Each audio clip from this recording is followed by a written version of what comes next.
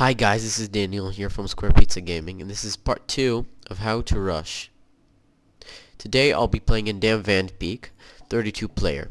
I will be playing the assault role. Let's start. In Dam Van Peak, most of the opponents will always take the right path. This path right in front of me, because it's easy and there's a lot of cover in it. That is a big mistake in my thoughts, and I will show you why soon.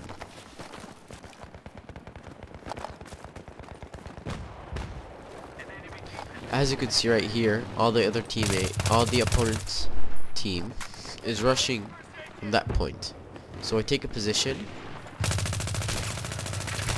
I rack up 2 kills, but the third one got away.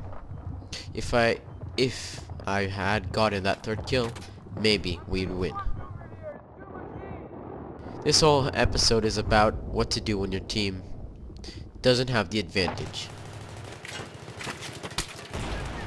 Now, this guy here in my team, what he does is he's playing as a mobile spawn point. Me and other squad mates can spawn on him and get some kills. It was a mistake, and I'll show you why.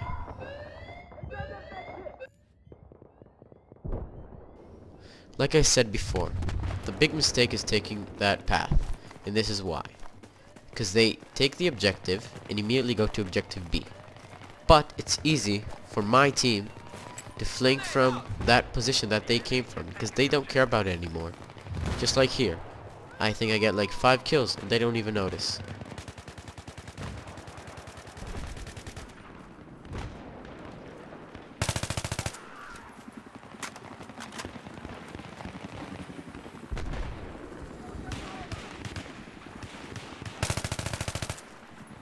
They're so concentrated on taking point B that they don't care what happens in point A in the place they came from.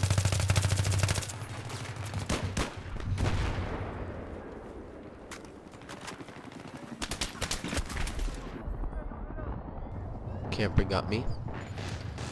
So now I decide that this place is clean and I need to go upstairs and take out the guys that took me out.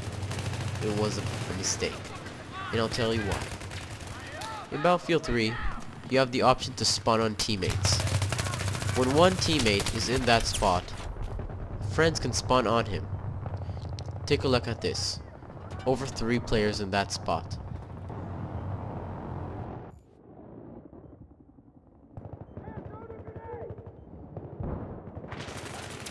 Another mistake here, spawning on the same guy instead of flanking like I showed you before. I get killed a lot in this video, and from stupid mistakes that I could have lived. Here I do what I did before, and I think I get some kills. Take a look.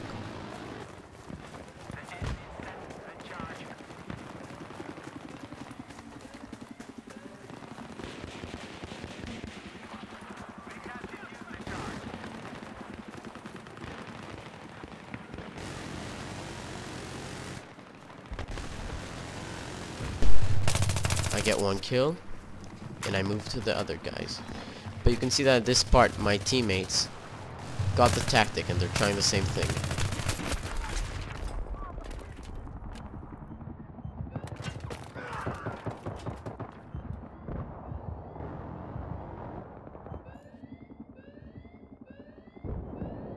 I tried that one last time, hoping for the best.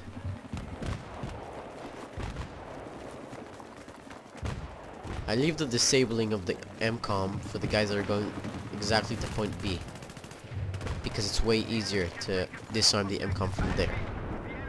But we lose both objectives. Yes, my team was worse than the other team.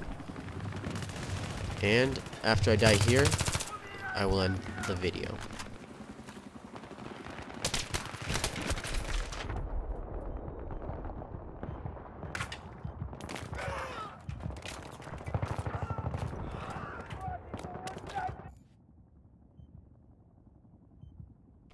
But for some reason, I decided to give it one last chance.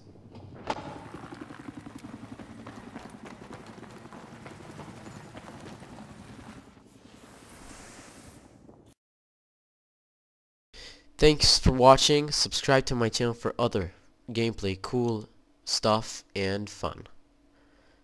There will be a montage on the way and more of this amazing tutorial.